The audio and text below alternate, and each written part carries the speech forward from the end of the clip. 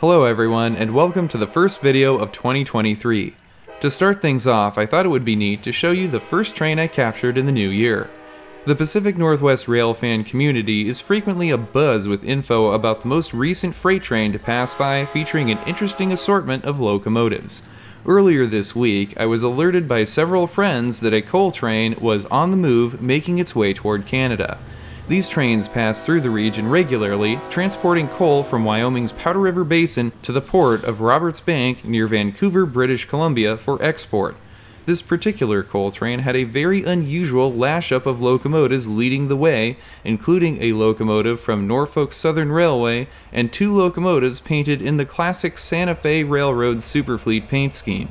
These coal trains traverse the BNSF Bellingham Subdivision between Everett, Washington and the US-Canadian border at Blaine in order to access the port.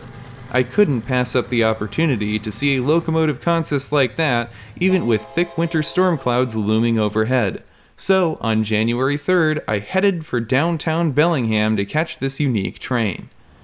I chose a spot on the Chestnut Street overpass. Not long after I showed up, I could hear the distant sound of a Nathan K5LA air horn as the coal train began to roll through town.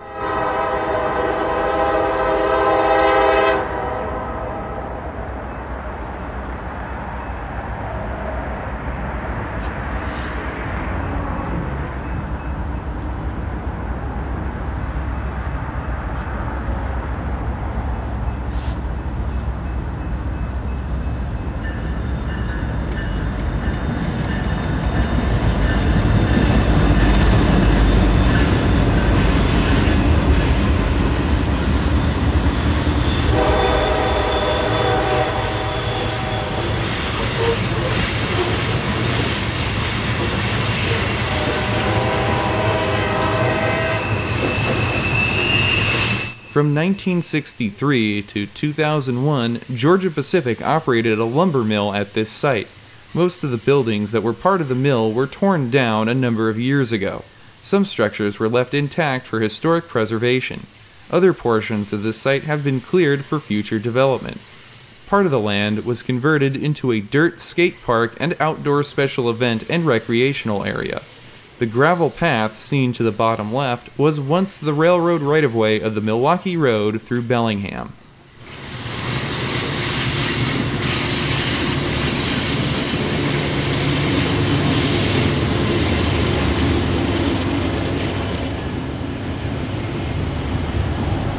Sunset was less than an hour away, but I followed the train north to see if I could catch it one more time before dark. With just a few minutes of usable light left, I stopped at the end of Percy Road in between Custer and Blaine. This road used to cross the tracks, but the crossing has been closed to vehicle traffic for a number of years. A few minutes after 4 p.m., the train came through.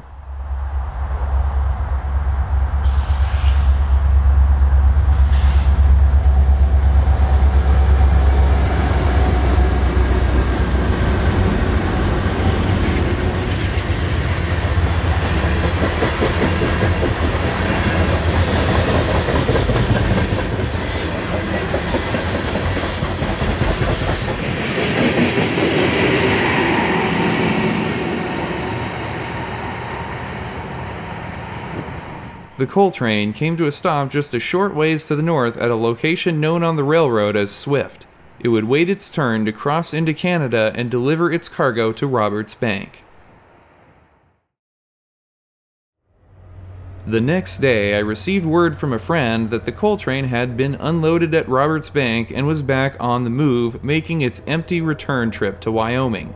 I headed out to the tracks as quickly as I could, settling on catching the train at the Bellingham Amtrak station. Bellingham's Fairhaven station was opened in 1995 with the reintroduction of Amtrak service between Seattle and Vancouver, BC.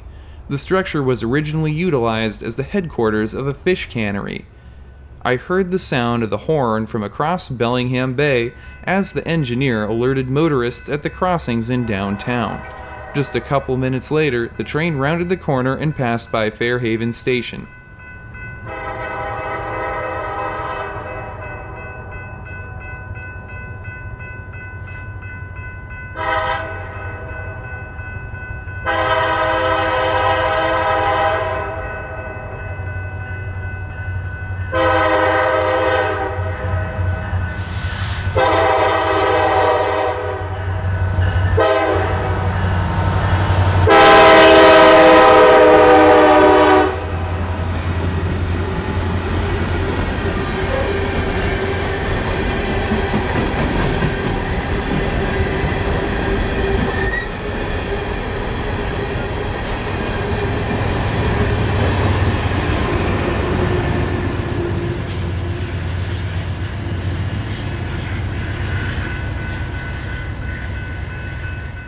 At Bow Siding, the train came to a stop. Not knowing how long the train would wait here, I took advantage of the opportunity to capture a few images of the locomotives. On the front of the train was NS 1810. This locomotive was built in November of 1993 by the General Motors Electromotive Division. As built, it was an SD70 type and carried the number 2515. In 2019, NS sent the locomotive to EMD successor Progress Rail for a full rebuild featuring a new full-width cab and alternating current traction motors. It is now classified as Type SD70ACC. While these locomotives are not entirely unheard of in Washington state, it is quite an unusual occurrence, especially when paired with the two Santa Fe Superfleet painted trailing units. The first, BNSF 788, is a C44-9W type that was built by General Electric in September of 1997. This is a locomotive that was constructed following the merger of Burlington Northern and Santa Fe into BNSF Railway. As such, it is lettered for BNSF rather than Santa Fe. Speaking of the Santa Fe, the third and final unit on the head end of the train was BNSF number 654, built new for the Santa Fe in September of 1994. Like Locomotive 788, BNSF 654 is a General Electric C44-9W type. This locomotive is, amazingly enough, still wearing its factory paint scheme, although it has faded quite a bit over the years. In particular, the red, which is much more vibrant on the 788, has faded to the point of almost looking pink on the 654.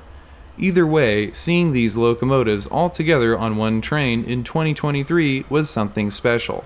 Not to leave anyone out, the locomotive seen earlier supplying power at the end of the train is BNSF-9 number 4985, built in December of 1998. Just as I was finishing taking some photos, the train was given the signal to depart, and I rushed about a mile down the road to the Ershig Road crossing.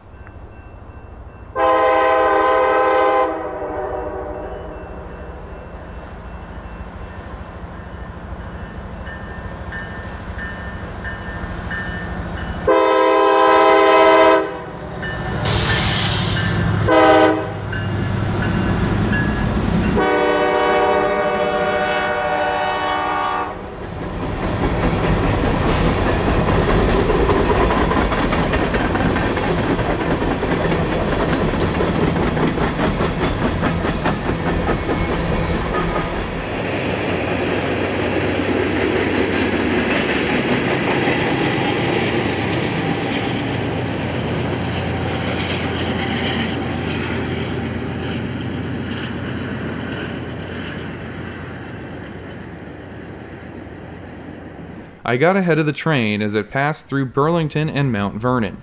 With lights starting to fade quickly, I settled on a crossing on the north side of Stanwood as my last location to catch the train.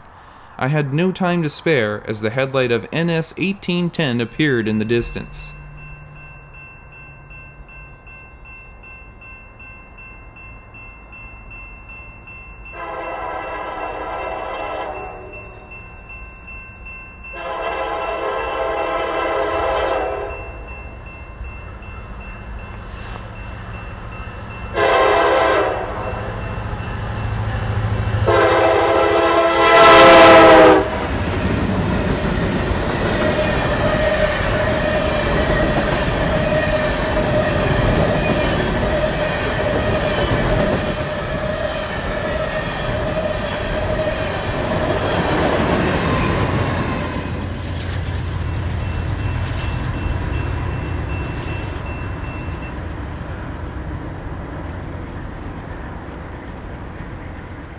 The train flew past the 300th Street crossing and into Stanwood, closing out my adventure. Thanks for joining me for a look at this interesting train.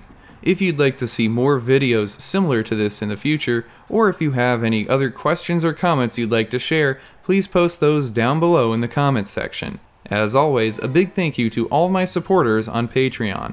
For even more train and railroad themed content, be sure to stop by my other social media pages. I'll be back next Friday at 9 a.m. Pacific Time for an all-new railroad-themed adventure right here on the YouTube channel. That's it for now. Until next time, I'm Mike Armstrong. I'll see you down the line. Thanks for watching.